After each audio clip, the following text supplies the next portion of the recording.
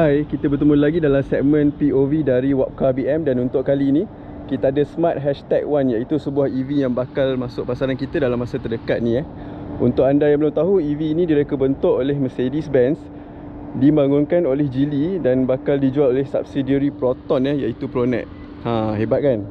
Jadi jom kita explore apa feel SUV berbentuk hatchback yang begitu smart ni. Yang ini varian Brabus, berkuasa 428 PS dan 543 Nm of torque. Dia ada dua motor, 0 ke 100 ambil masa 3.9 saat saja.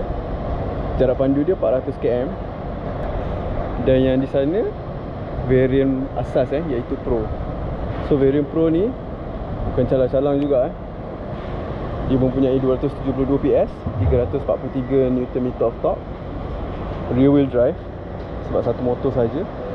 0 ke 100 ambil masa 6.7 saat. Not bad. Jarak pandu dia 315 km. Okay, sebab dia menggunakan bateri LFP. Kalau variant premium, visually dia macam ni juga, tapi dia menggunakan bateri NMC berkapasiti 66 kW. Whereas yang ni kapasiti dia 49 kW saja.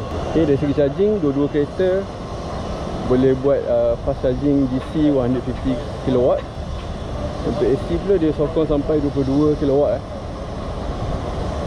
So sebabkan yang ni lagi powerful, jarak pandu dia tu, range dia 400 km je lah. Dan untuk Brabus ni dia datang dengan beberapa sentuhan istimewa lah, macam kit Brabus. Even suspension dia pun ada sedikit perbezaan.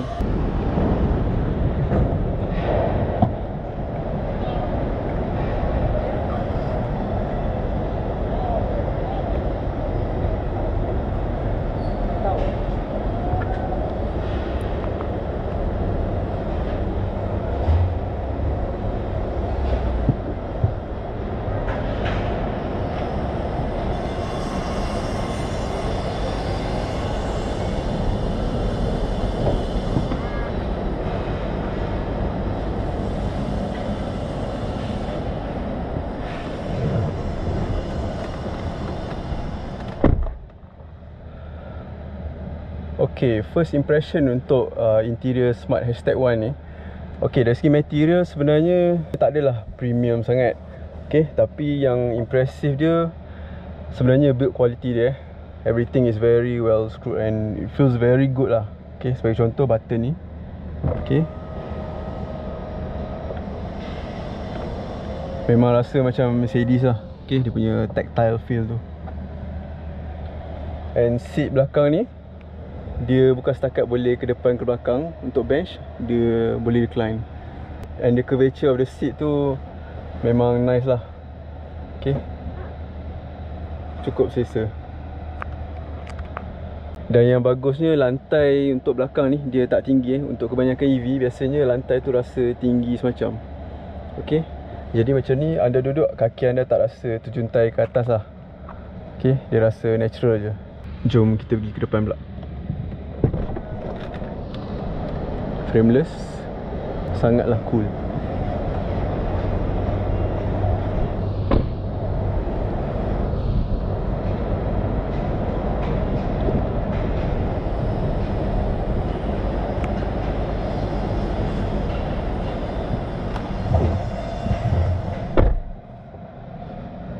Okay, begitu juga dengan seat depan lah. Cukup selesa Ini infotainment untuk smart hashtag 1. Semua function dalam ni walaupun nampak agak memeningkan, tapi satu benda yang saya betul-betul boleh puji ialah dari segi font. Dia guna font and dia punya grafik dia semua sangatlah nice. Okay, ya, ni home screen dia.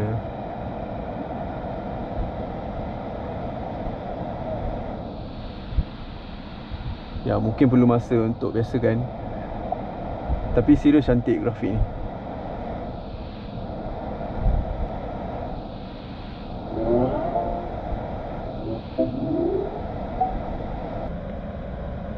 Ini cockpit overview dia. Skrin depan ni walaupun dia tirus, dia sebenarnya sangat clear thanks to the graphics lah. And overall interior ni sangatlah berkualiti dari segi feel, dari segi fit and finish. Okay, Memang dari segi material mungkin ala kadar je untuk material soft touch je, tapi the build is very good.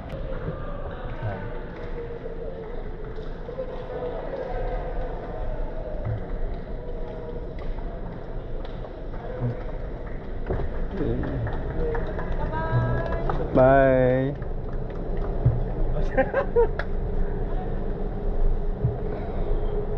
Jangan lupa aku.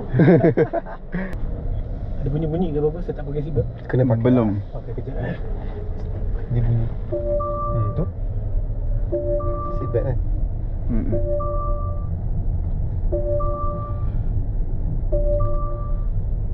Sesat lah tu. Tak tahu nak keluar. Tapi sebenarnya ramai juga yang quite new to this area. I pun tak biasa tadi datang pun dah. Tapi masa dah sampai jadi 6 lebih. Boleh straight Boleh. Dia keluar. Okay. Keluar ke kiri. Sorry, bunyi-bunyi tu saya. Yes.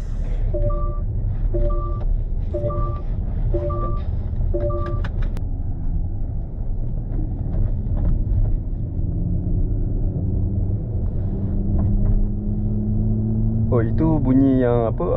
Synthesize sound. Okay. Dia ada dua you boleh pilih. This one right lah Yang ni. Oh, should be left.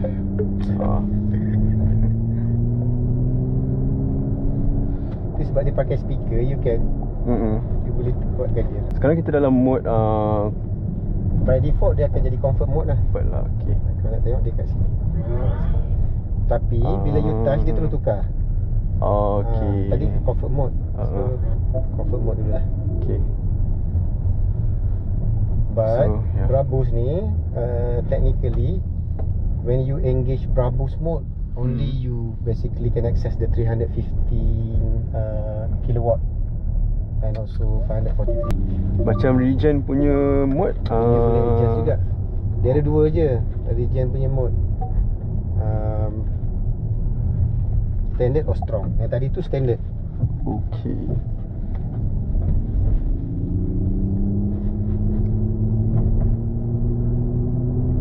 So mode tu mana? Ke sini Scroll atas. Scroll atas dia ada sorry, bawah.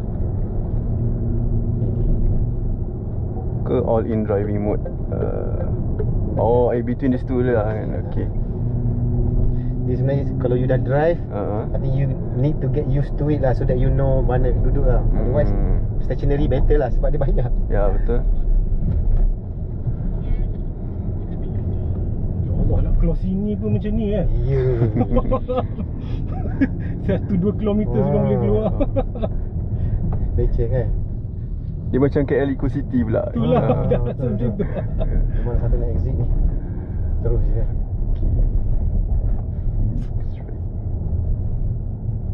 E-pedal ni it will not work in Brabus or sport mode. Ada modes dia okey. Sebab the idea dia bila you in the sport or Brabus mode, you nak enjoy apa, macam you wanna go fast kan, so dia tak nak brake lah when you lift off. Dia tukar you punya respon je lah, throttle respon dengan steering. Even steering pun you boleh buat independent daripada tu. Sekarang auto kan.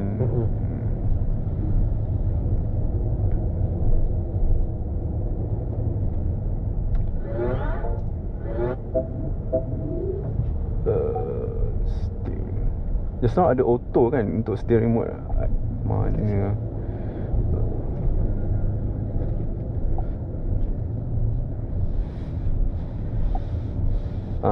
Power steering like mini.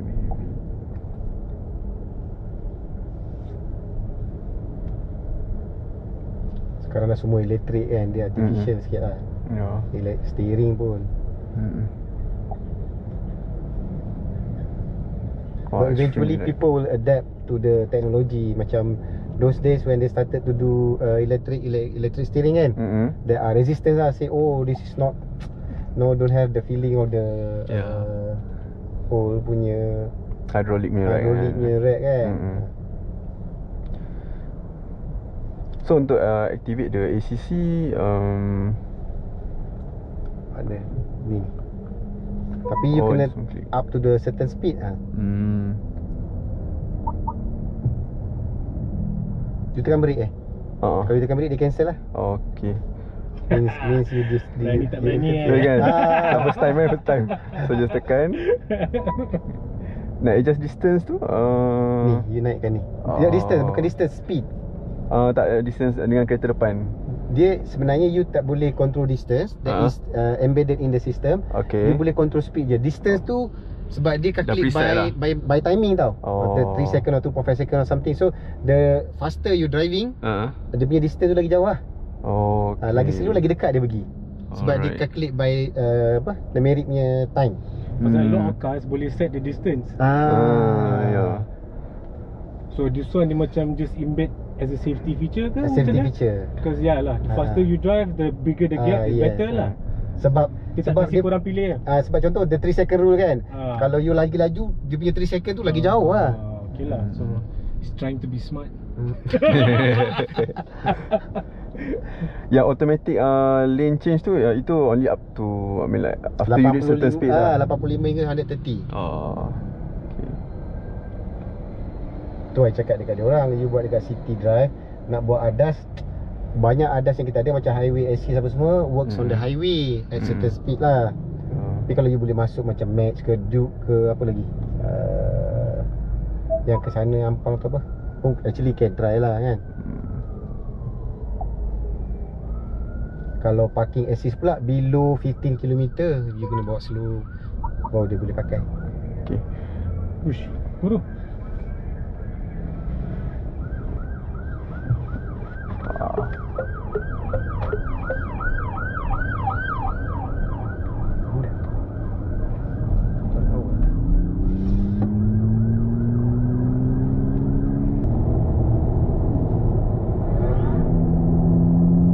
Oh, in the brabus mode kan, dia amplify dia punya bunyi tu.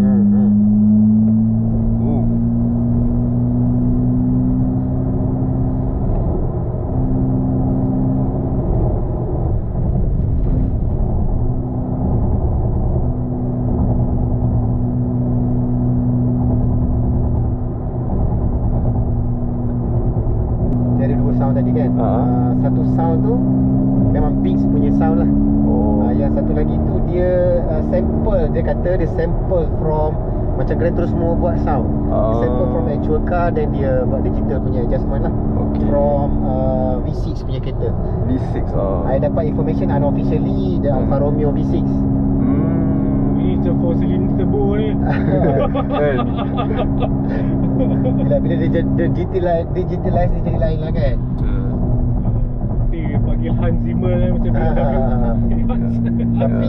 Tapi artificial sound ni is not new dalam BMW M pun dia buat juga, cuma dia tambah kan, dia bukan dia tambah sikit.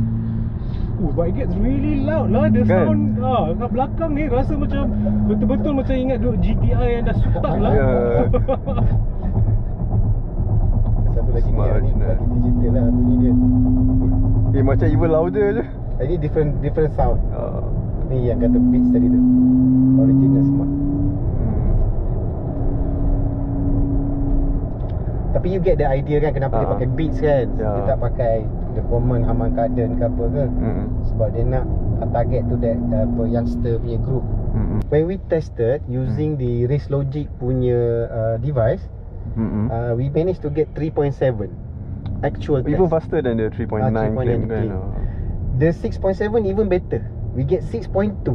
I mean the best case scenario lah, we get 6.2.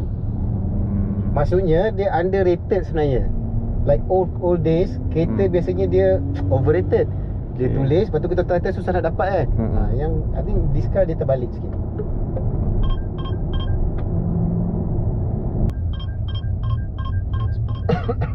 And all these chimes and warnings boleh switch off lah the sound. Yep. Sebab kita bawa masuk, mula-mula kita ingat tak lepas dengan JPG, rupanya lepas. So kita tak tukar. Sekarang belakang boleh tak mau recoil ke kena connect. Tak ada internet kot. Ada 4G lah. Ya. Boleh pakai macam seat dia okey kan belakang tu, macam quite cozy lah.